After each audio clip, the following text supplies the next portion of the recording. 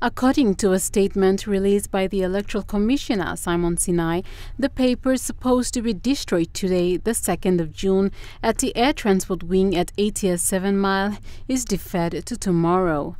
Commissioner Sinai said this is to put to rest speculation and rumors on the ballot papers. He added the ballot papers were printed prior to Parliament adopting the Electoral Boundaries Commission report in May to create 7 new electorates. The affected electorate includes Como Magarima, Layaga Pogera, South Fly, Karakuhiri, Waubulolo, Soe and Talasia. The new ballot papers for the 7 existing and new electorates will be printed by the Australian Electoral Commission and distributed to these electorates before polling commences on Monday, the 4th of July.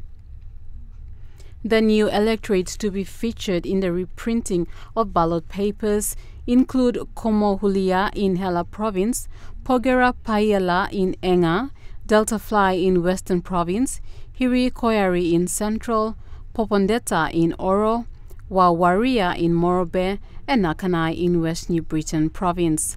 Cynthia Maku, National, EMTV News.